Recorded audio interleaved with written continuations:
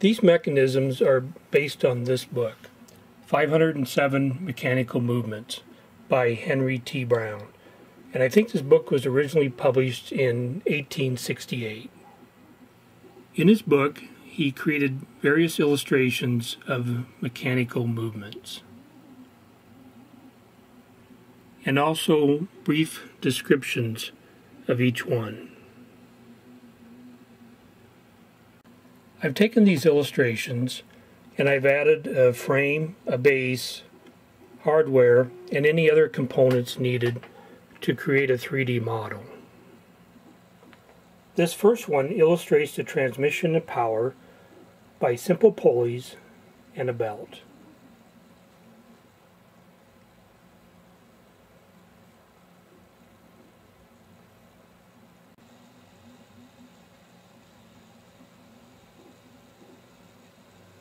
Number 2 is similar to number 1, except it has a crossed belt.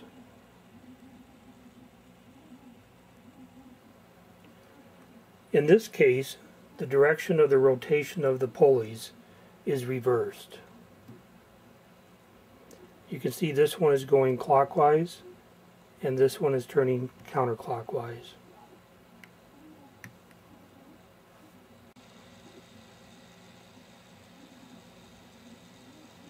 Number 3 is a method of transmitting motion from a shaft at right angles to another by means of guide pulleys.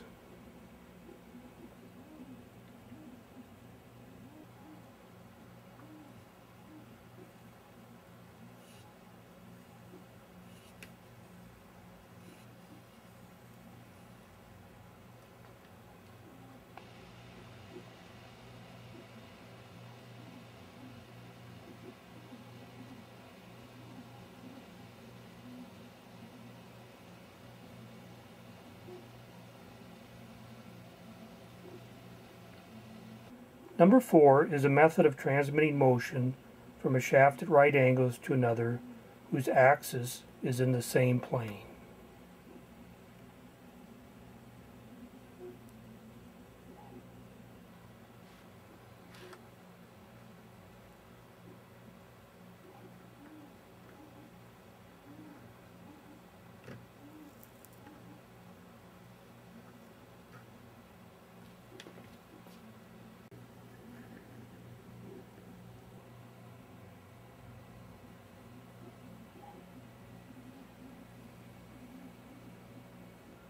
Number 5 is similar to number 1 with the addition of a movable tightening pulley or idler pulley. This pulley is pressed against a belt to take up slack.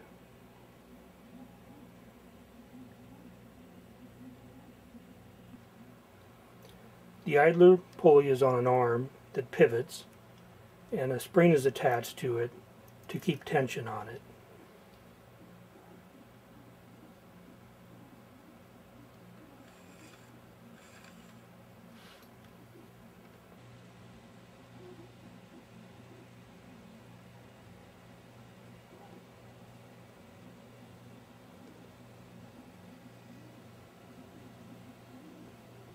And number 6, the semicircular segment, imparts a reciprocating rotary motion to the two pulleys below.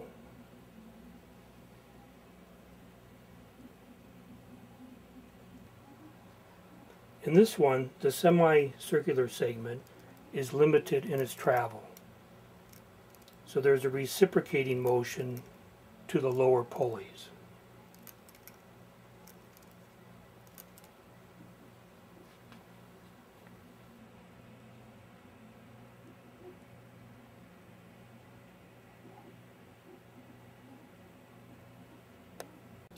Number 7 is a little more interesting because it uses not only the pulleys and the belt, but also some gears to change direction and disengage this shaft.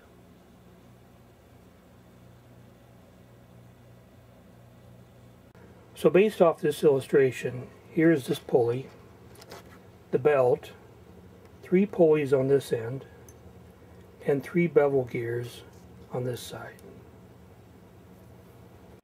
I've also added a motor to run this. This is the main pulley. When the belt is in the middle, it runs on this pulley. This pulley spins freely, so the shaft is disengaged. When it's on this pulley is attached to this shaft. That goes to the other side is attached to this bevel gear. So when this pulley turns in this direction, this gear is engaged to this bevel gear, and you can see spins these arrows clockwise. When the belt is on this pulley is directly connected to this bevel gear, and this is hollow, so it rides on this shaft.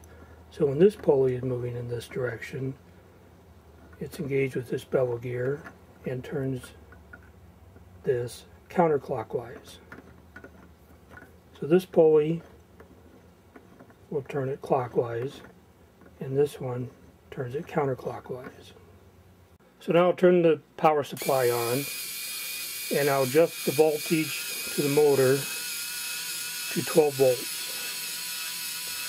And now you can see that the main pulley is rotating.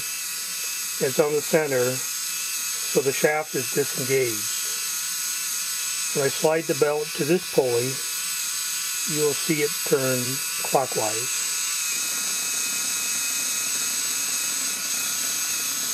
Now again, that shaft is turning this pulley and turning this clockwise. And I'll move it back to the center so it's disengaged, and then move it to this pulley, and now you can see it's turning counterclockwise.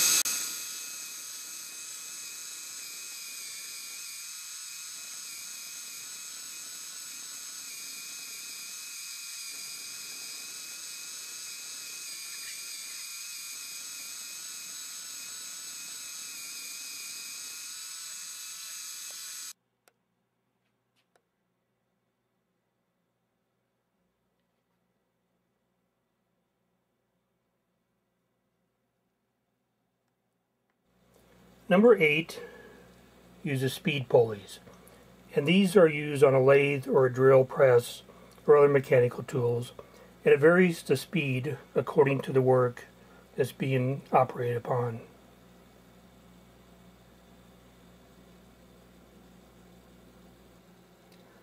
So you can see that these pulleys are stepped, and this is the same except in the opposite direction. And depending where the belt is, this side will either speed up or slow down. So you can see when the belt is on this end, it's moving very slowly. As I move it to the next pulley, it speeds up. And then the next one, it's a little faster yet. And then on the end, this would be high speed.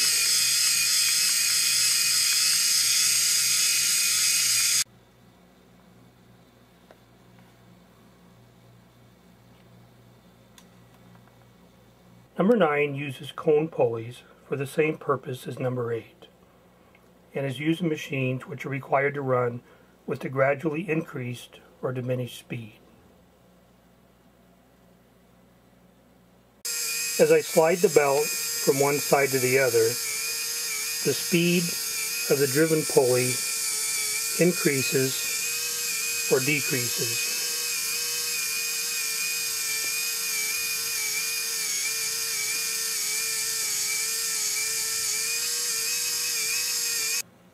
The driving pulley will always run at the same speed, or RPM, but the speed of the driven pulley will vary depending upon the location of the belt. I've added a piece of reflective tape on here so you can watch the speed change on this tachometer.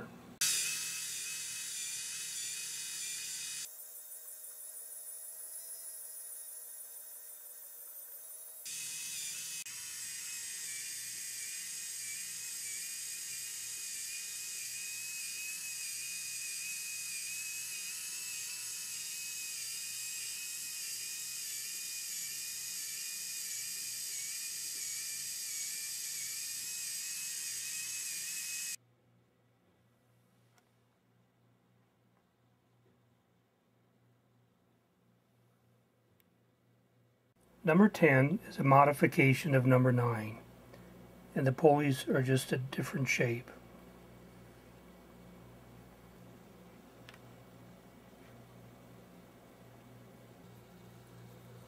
And here you can see the contour of these two pulleys, and they match if you held them up together.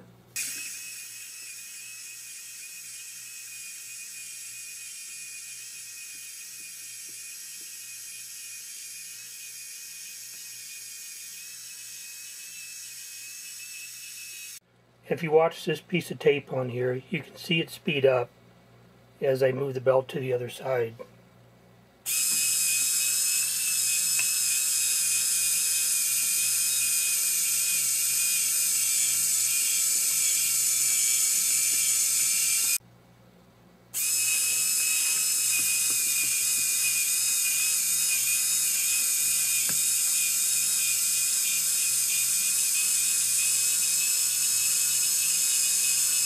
And then you can see how much slower it is again on this side.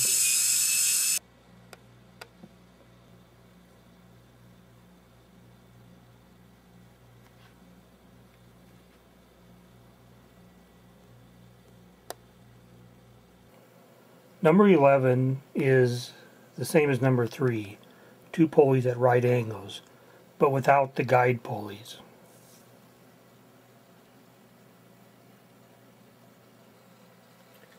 So this is just two pulleys, and they're at right angles to each other.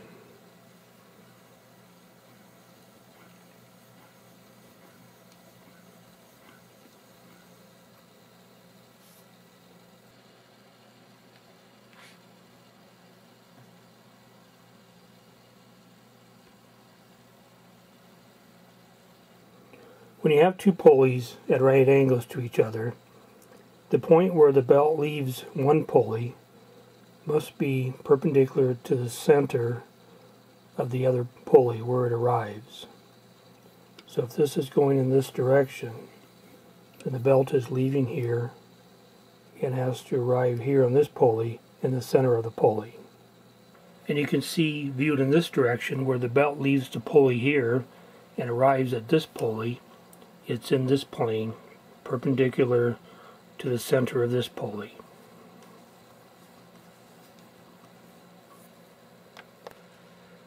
If the belt is not in the same plane as the center of the pulley, then it'll work itself off of the pulley. And I'll show you an example of that by replacing these two towers with these shorter ones.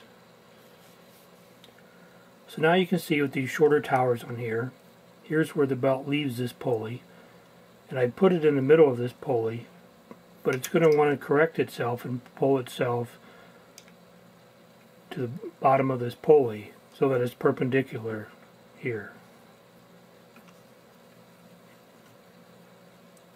You see how it pulls itself to the bottom of the pulley and eventually comes off the pulley.